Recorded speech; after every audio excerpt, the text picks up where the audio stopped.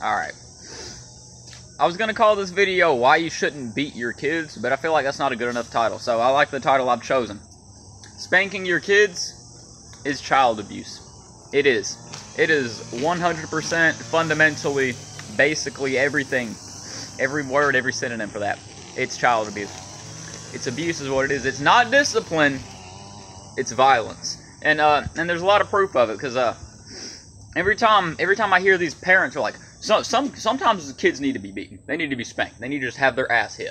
They need to be whooped. They need to be whooped. And I live in the southern United States, so it's very, very common down here. Very, very, very common down here. And it's never justifiable. I don't care who your kid is or what they did. It's never justifiable to hit your fucking kid. And it's proven. Because there's this meta-analysis. And a meta-analysis is a bunch of studies that all come to the same conclusion. I'm going to be honest, I don't actually know the full definition of a meta-analysis. But it's a collection of studies that all come to the same conclusion. There's 50 years worth of research. Hundreds of studies with thousands of people that all come to this conclusion. The more a child is spanked, the more likely they are to show antisocial behavior. And the more likely they are to defy their parents. So spanking your child isn't even going to get you the results you want. Do you think it's going to make them listen to you and fear you and show that you're on top? No, because that's why parents spank their kids. By the way, they have this God complex. I'm above them. I'm allowed to do what I want, and that's exactly why they do it. And if you disagree, I like to hear what you think, because I'm right. I know for a fact I'm right, because like I said, 50 years worth of research. I feel like I know there's gonna be that one guy. There's gonna be that one guy. All these scientists who spent years getting their degree and their PhD, and then they're spending all these years studying the shit.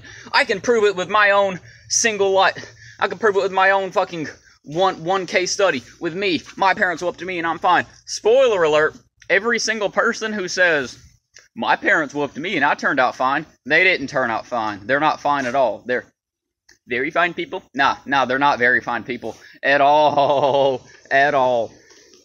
At all. I like how parents always loved, not even parents, like people in general, pick on someone your own size. Don't, if someone's smaller than you, don't fight them. Don't fight them. Pick on someone your own size, but it doesn't apply to children. So it's pick on someone your own size, unless it's your child, and then beat their fucking ass. Ruin their ass. It's really stupid. And the thing is, you know, everybody watching this, you know for a fact, if kids grew in reverse, like if a baby came out the womb and they were like 7 foot tall, or 8 feet tall actually, and they just got smaller as they grown, like if a child was bigger than their parents, you know for a fact the parents would not touch them. It's a classic case of pick on someone your own size. It's like people who abuse animals. If that animal, like their pet, if your pet was the same size as you, they weighed as much as you, and like they were big as fuck, you would not touch them. You would not abuse them. That's really what it comes down to. That's exactly what it comes down to. It's fucking asinine. Don't beat your kids. And if you beat your kids, or spank your kids, or whoop your kids, I use those interchangeably because they're all the same thing, you deserve to be put on an abuse registry. Just like a sex offender. And you shouldn't be allowed to be around kids, or have kids.